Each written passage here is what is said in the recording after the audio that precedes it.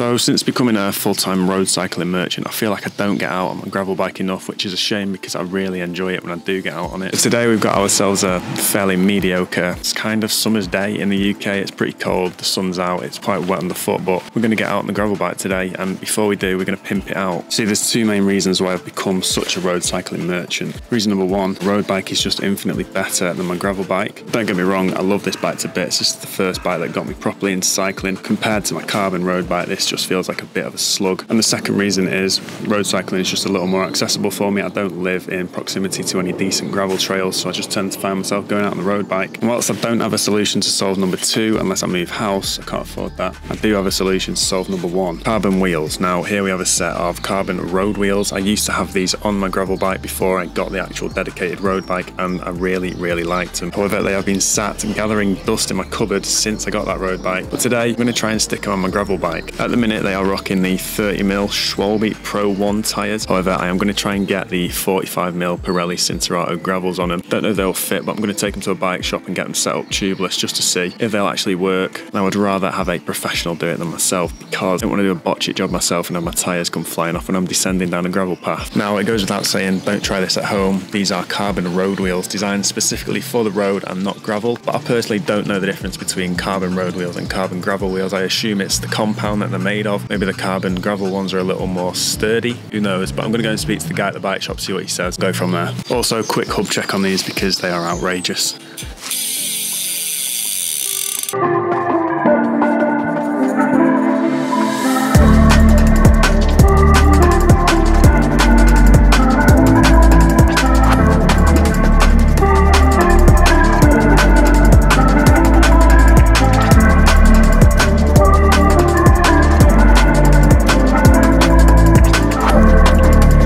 Right, we dropped off the wheels and tyres at the bike shop. The bloke is going to pull off the old switcheroo, get them gravel tyres onto the road wheels. Don't know if it's going to be today, it might be tomorrow. So in the meantime, I've come down to a local cycling circuit that I've not been to before with the road bike, just to have a few laps of it. I don't know what it's going to be like. I assume it's some kind of like 1 kilometre flat, smooth circuit that I can just razz around for a bit, because this is going to be one of the last rides I do on the SL8 because it is going back. Not for any negative reasons, I've really enjoyed riding that bike over the last few months. It's a serious bit of kit, but because we have actually secured a brand new bike sponsor for the year starting in June in Van Rysel. So if you're not aware, Van Rysel are a cycling brand owned by Decathlon. They have recently come into the world of pro cycling, and they have just released some serious high spec new bikes that I'm going to be getting my hands on this week or next, depending on when the orders arrive at the Van Rysel shop. We're going to go down to their new shop in Surrey Quays in London, collect it, so I cannot wait for that. But also, beyond just the bikes that we're going to get, the opportunity with Van Rysel is going to be outstanding because they obviously sponsor that world tour team, which means we have opportunities to get to world tours, to follow them around, basically Tour de France, etc. So it should be a really good partnership, and to be honest, I cannot believe we have got something like this just from posting cycling videos. So stay tuned for that one, but for now I am going to get out in the pissing rain and go and see what this cycling circuit is about and see if it's even open. I've no idea what I'm doing, to be honest.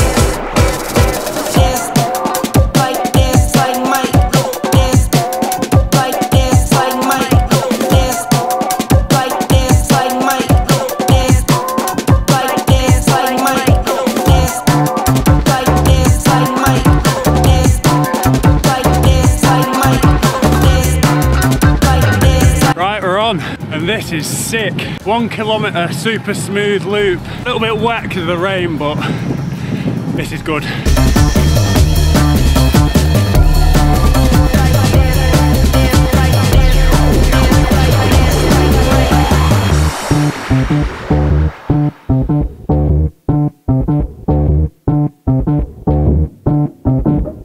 That was sick. Ended up having a bit of a crit race against some of the juniors that were there learning to ride, so tandem, little noobs.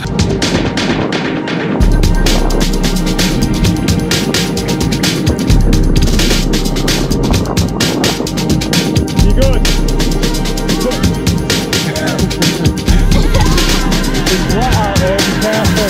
I therefore have to come back here as well. I'm going to be trying to do some crit races and stuff later in the year, so brush up on my technique and learn to corner and all that stuff. Yeah, ideal. Back to the gaff now.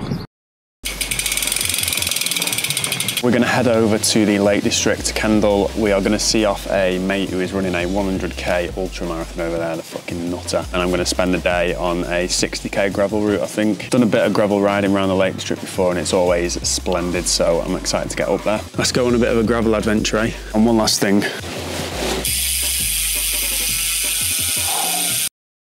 Oh my God.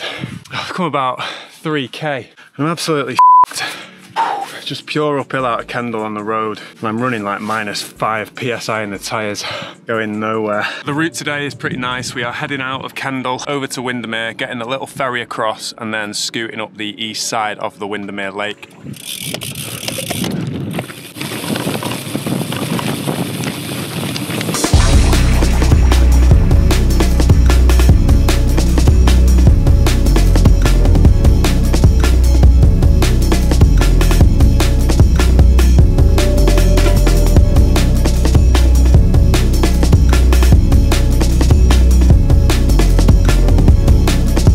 It's going to be a slow, long slog of a day, but judging by these trails in the first 5k, it's going to be fucking fun, so let's have it.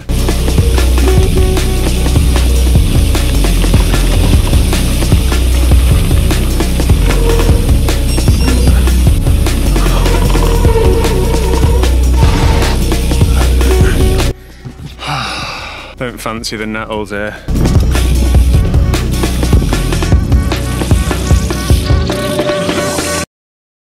Bollocks, about 15k in, 10k in, and we have ourselves a problem. The seat post will not stay in position. It keeps coming down and twisting and that, and when I tighten it, it just ain't working, not looking good.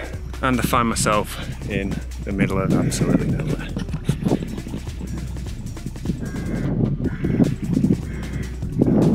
I'm gonna give the components a little clean and just hope that does something, because they are pretty disgustingly messy, to be fair. The mud in that might be stopping it from tightening properly.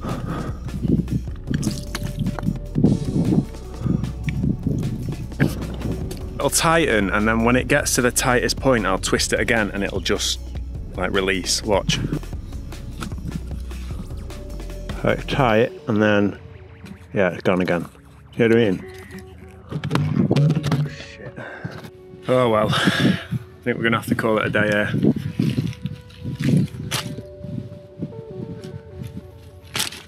Such a stinker because it's a beautiful day as well now. Might try riding home with it like that, to be fair. Pretty aero, I bet. Oh, I'm pretty close to quitting cycling at this point. I can't clip in. Seat post is all over the gaff. Just sit down and I just fall down. I'm gonna take up knitting or some shit. At least I got nice carbon wheels though, eh? That's a winner.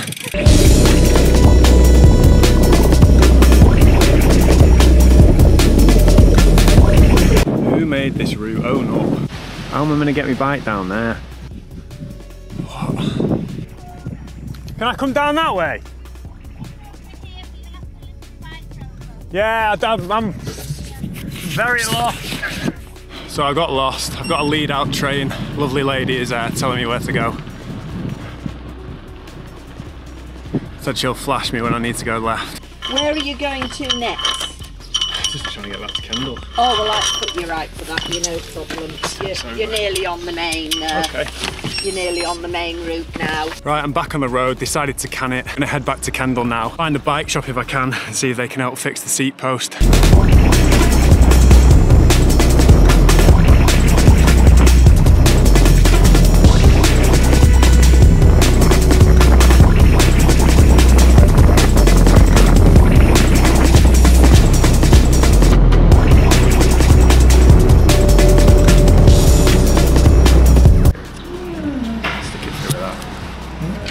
Good man. There we go. Yeah.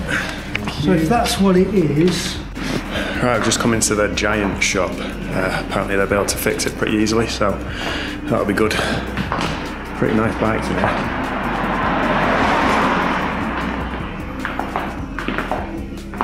If you want to just whip that off. Let me still be tightened, I think. Is it the seat clamp that's gone, or is it it's the threads on the inside of that. Okay, comprendo. It doesn't look like we've got the right size, unfortunately. Right, we're back at the car now. We couldn't fix it in the shop. Apparently there's a few issues with it. So I think the seat clamp itself is gone. Threads have gone in there. And then also the actual screw that I'm tightening is fractured apparently. And the tighter I try and make it, worse it gets, which makes sense because now by the time I've got back to the car after trying to tighten it about 100 times, there's nothing, nowhere I lock at all. It's just loose, the seat post now. So I'll have to fix this another day. In the meantime, I'm gonna go and grab a brew somewhere, because that was a pretty rough ride back with seat in the wrong position. Basically you have to be out the saddle all the time, otherwise your quads just explode. And then we'll go and try and scout down Christian, who is, I don't know, it must have been about a marathon in at this point now, so I'll see where he's up to on the live tracking and then go track him down. Yes, Christian! Good son! How are you going? Oh, really? Yeah. How far in are you? 75. 75k. 74 points, I think. There. You got an aid station soon, haven't you? Yeah, 79.5. What you on? Fucking Haribo. Plastics, anything I can get my hands on. Don't water. Nah, we'll just keep leaking and stuff. So. How are the poles? Class. Yeah, look good. He's looking all right, probably not feeling it. We're now going to make our way over to the next rest stop or aid station, whatever you want to call it, and see him there.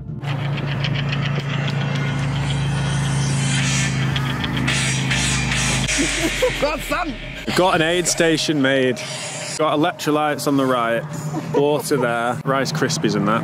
3.5. How are your legs? Better now. Really? After the aid station, yeah. What did you have? You having like potato and stuff? No, nothing. Final push. Yeah, I've got the headphones on now. Right, see ya. Ciao. Good luck. We're back at the gaff. Not the day we wanted, but the day we got. Big failure on my part. Good day for Christian. He completed the 100 kilometers in one piece somehow. We last caught him at the 83 kilometer mark with 17k to go, and he looked pretty strong. It's a fair play to him for that. But yeah, not the video I wanted to do today. I'll have to get back out and test the carbon wheels properly at some point when I go and fix the bike. I need to order a new component, but I'm gonna post the video anyway because I need to get out of this mindset that every YouTube video I do is some big event like the UTS Snowdonia Trail Race or Dirty Reaver, etc. Because I want to start posting more frequently, which will involve posting just standard rides and stuff like that. So yeah, nice one if you've watched this far. I'll catch you in the next one.